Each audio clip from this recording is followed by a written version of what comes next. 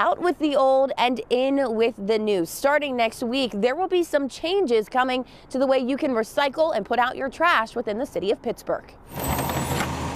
Whether it's the box from your favorite Christmas gift or bottles left over from a holiday party, chances are your garbage cans may look a little full. And we have to do something because we got so much garbage. But if you live within city limits, changes may be coming to what you can put out and when you can do so. I try to be conscious and I try to do my part.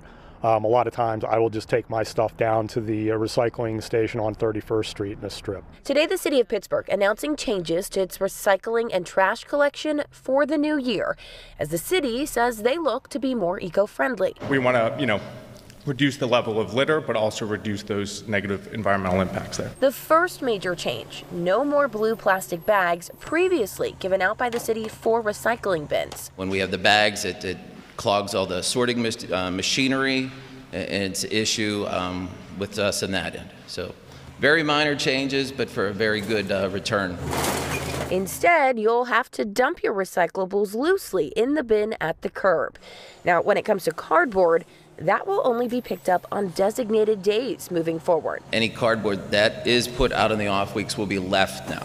In the past, we've taken it to try to clean up the streets, but we want that material to go to recycling. Mount Washington resident Charlotte Flam is all for recycling, but worries that her elderly neighbors will have a hard time adjusting to the changes. You're seniors.